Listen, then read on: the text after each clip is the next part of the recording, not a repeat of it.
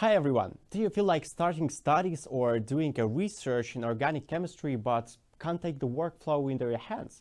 In this video I'm going to go through some tips that may come in handy to organize your work and practice in a lab. Make it easier, safer and more productive.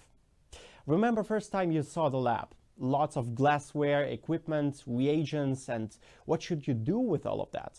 Okay, breathe. Lab is almost your kitchen. To cook well, you need to practice, have dishes, have an idea how to switch on an oven, know where everything needs to be kept, and finally read and modify the recipe according to your preferences.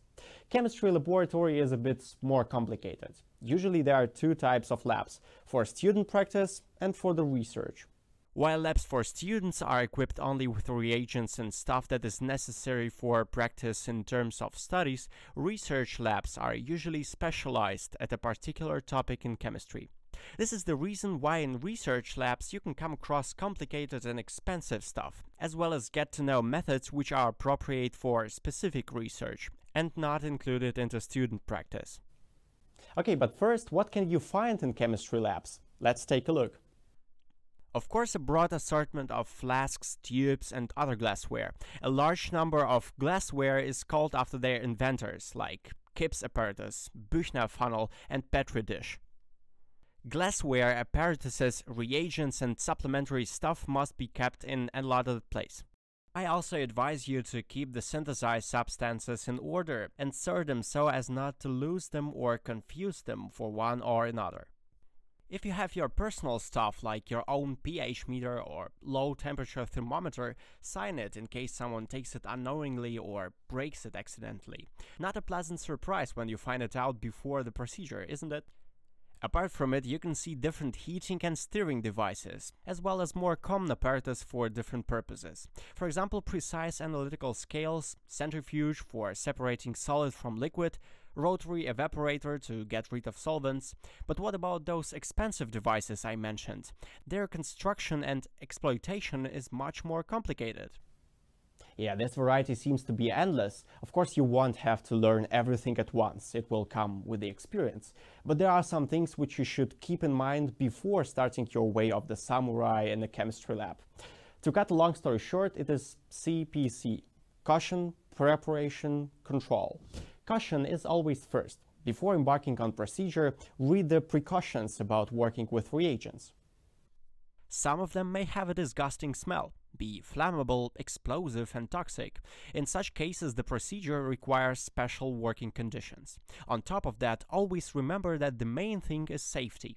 Safety precautions are strict and compulsory rules. If something happens with you, who else is able to manage with your research? Yes, I know, safety arrangements are a boring list, but it is what once will save your health and life. The second thing is preparation. Before starting the experiment, make sure you prepared all the glassware and reagents. As soon as you start the procedure, everything should be ready and by hand. And one more helpful tip, don't forget to weight your flasks, so you can easily calculate mass without taking your products out. Next point is control. When you started the reaction, keep an eye on what's happening. If the reaction is so long that you can't wait for having a lunch, ask someone in the lab to take care of it for a while. Don't forget to keep in mind what can go wrong and don't be lazy and tell all possibilities to the colleague. By the way, it is often that the reaction isn't successful because the worker didn't keep track on the time or conditions of the reaction.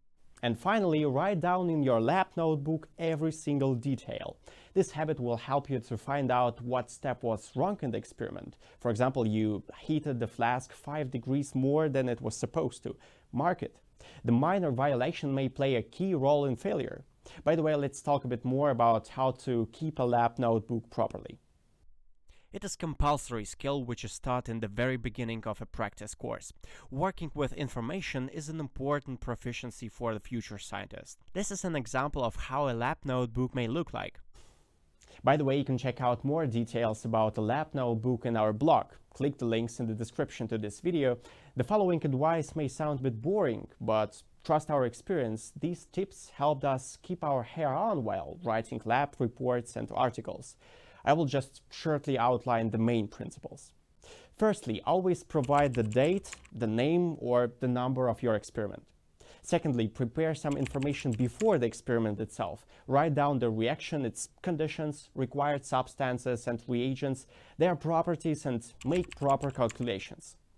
Starting the procedure, make sure you record every step you do and monitor everything that is happening.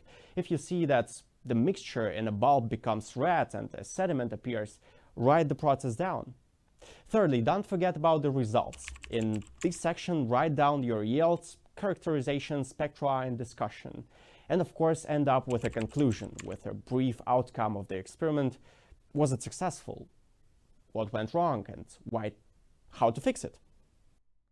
Coming to the results of the experiment. Synthesis usually takes several steps of experiments, and often you have to prove that a halfway product is exactly what is needed for further steps. Organic chemists usually use thin layer chromatography or TLC method to monitor the process of reaction. When you acquire a pure substance, it's worth analyzing it via NMR spectroscopy, which in full is nuclear magnetic resonance spectroscopy, or via mass spectrometry or HRMS. Name the analyzed spectra according to the names in your lab notebook and store them in order. Keep all the names and details of the analysis in your lab book too. When you have a lot of data collected, it's worth structuring it. For example, start a report table, where you can list the experiments and the brief information about them, so you can navigate easily among dozens of experiments you and your colleagues did. I see you asking, we are living in the technology age. Why not making an electronic notebook with all the experimental data, results, spectra, and properties database integrated in a program? I will tell you certainly why not.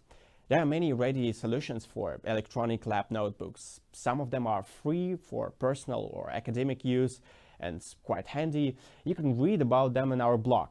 Tap the link in the description. Since we started talking about technologies, what about organizing the information which is useful among all the members of the lab?